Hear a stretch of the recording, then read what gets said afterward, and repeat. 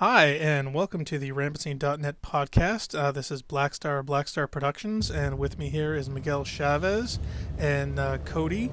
And we're here again. We're going to do a quick impromptu thing because Narcogen, unfortunately, isn't feeling very well. His voice is apparently suffering due to illness. So we're going to do a short and sweet podcast, which is basically going to give people an overview of what to expect coming up Monday when Reach Beta finally goes live for the general populace. And we're going to give you some impressions and some information and some things that you will come to expect with the weapons and a couple of the maps that you will play coming up. Miguel, would you like to give us a rundown here of what you'd like to talk about first here? Well, thanks, Blackstar. I think folks are going to be very excited come this Monday. If you're jumping right in, you're going to see that that this beta actually has quite a few players, and things are going to be hopping. Definitely, when things started this Thursday, there was a lot of apprehension as to how the beta was going to take off. And I think it's safe to say now that many people, Cody included, who first came in not sure, are actually quite pleased with how things are going. This is still Halo. It still has the same philosophy of gameplay, and you can definitely see that they've tried to bring back some of the gameplay stylings, why don't we call it, that existed before even Halo 2. Cody, do you have anything you want to start off with? Yeah, I guess we can talk about some of the new mechanics in the game. You may notice that if you're using the new pistol or the new DMR, you may notice that when you pull the trigger, your reticle gets very large. And when it does that, the accuracy of your weapon decreases greatly. And this is kind of a new addition to the Halo universe here. And it actually plays a really big part in how you have to use these weapons. And so if you're not conscious of it, then you're not going to be able to succeed using them. Skilled players are definitely going to have to pay attention to the reticle in order to score kills. After you pull the trigger, there's going to be a little bit of recoil, and the reticle is going to grow very, very quickly. And so when it does that, your accuracy is going to decrease quite a bit. And the only way to get it back down is to simply wait. So basically what this is going to entail is with the pistol and the DMR, you're kind of going to have to learn how to time your shots, because obviously if you're close up, accuracy isn't quite as important because the enemy is larger in your field of view, so you don't need all that accuracy. But when you're farther away, you definitely need to be more accurate. So you kind of need to play around with it a little bit and determine how much of a delay you need to add between shots based on what distance you're at. And then as far as the DMR goes, it's definitely it's not like the battle rifle anymore. You're not going to be using it at close range. It's more of a mid to long range weapon, and up close the pistol is definitely going to dominate you. So just kind of think about that before you take the DMR and start running around with it as you would with the battle rifle. And the other thing that I found very helpful is if you want to get 5-shot kills, to get 4 body shots first, because they do the same amount of damage as a headshot and will drop the shields. And then once the shields are dropped, just kind of wait for the reticle to come back and then get the headshot.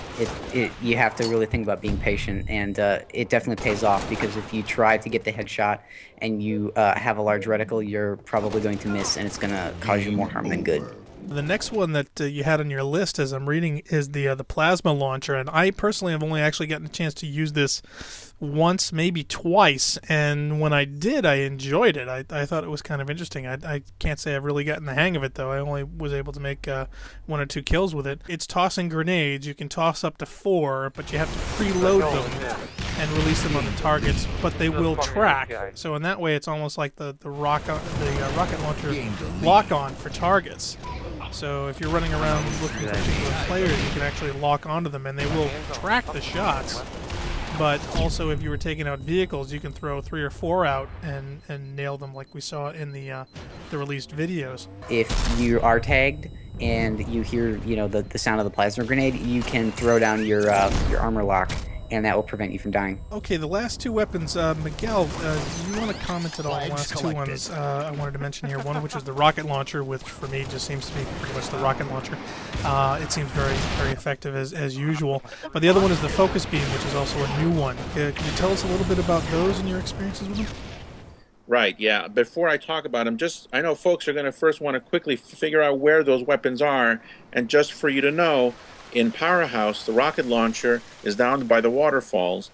The grenade launcher is over by the bathroom, and the focus beam is down in the concrete room with the pillars.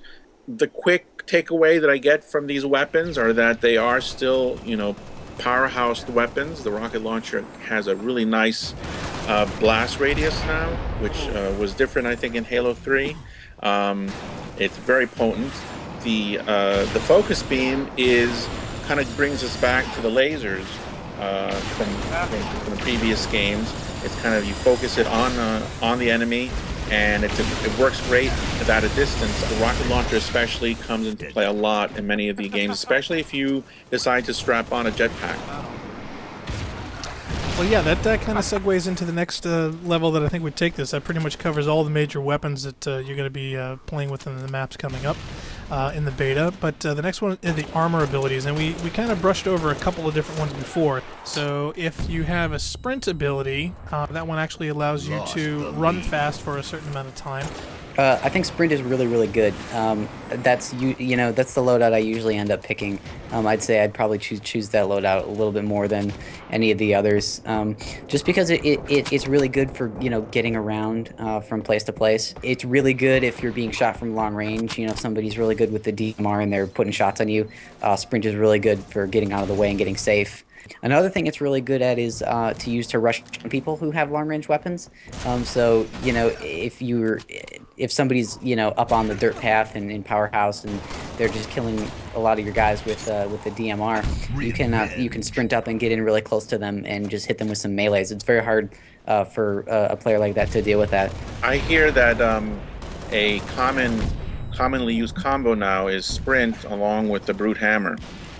And that you can sprint up, run real quick, and just mow down the enemy. Yeah, and sprint combined with the hammer, with the sword, is also very good. Next one is the jetpack. How was your experience with the jetpack at all? It was originally that I avoided the jetpack only because it seemed to be kind of tricky. That I use a bumper jumper, and holding down the X was kind of a problem for me. But I got used to it, and now I'm seeing where it really pays off, especially in a map like Sword Base, where getting across from floor to floor on foot can be a problem. It becomes really important, especially in single flag CTF, where you need to quickly get to the other side and defend your flag. Yeah, it's also really good for, especially on Sword Base and on Powerhouse. There are certain power weapons that are really easy to get with the jetpack. So yeah, so about the next armor ability, the armor lock or lockdown. Could you describe a little bit about your experiences with that? Yeah, it's something that I kind of didn't discover until just recently how useful it was. Because when you lay it down, there's this EMP burst that can drop your opponent's shields. So if somebody's really close to you, you can use the armor lock and then let go of it, and then they have no shield, giving you a huge advantage in combat. So even if you're alone, it can still be an advantage if you have, one guy chasing after you. But it's really effective if, you're about to die and you have your team around, because then you can kind of, plop down and wait for a while and have your teammates take out some of the other guys, and then you can continue on your way. Okay, great. The next one up is the active camo, and now instead of just having it as a power-up on the map where you actually use it at a particular moment, or people would fight over getting it and using it for X amount of time before it were to respond, you've actually got the option of picking that every time that you actually come back into the game. And now it is combining two separate elements before. One of them from Halo 3, which was a piece of equipment, which is the radar jammer, which puts false signals on your radar everywhere. And now they're kind of incorporated the two of them. Now with camo, when you fire that up, it now puts little fake red dots of enemies around all on your radar within a certain radius. I think it's like 25 meters on your radar, around players with you while you're camoed.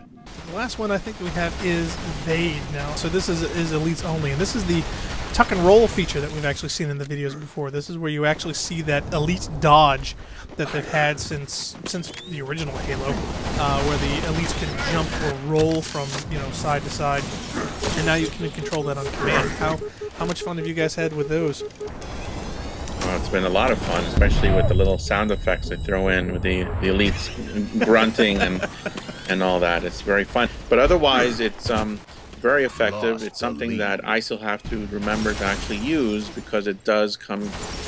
It very much helps evade, someone who's trying to stick you with a needle rifle or just try to battle you up close. It's a great way to be able to dodge someone. All right, excellent. Well, I certainly hope that everyone gets a chance to enjoy this little taste preview of what you should expect on Monday.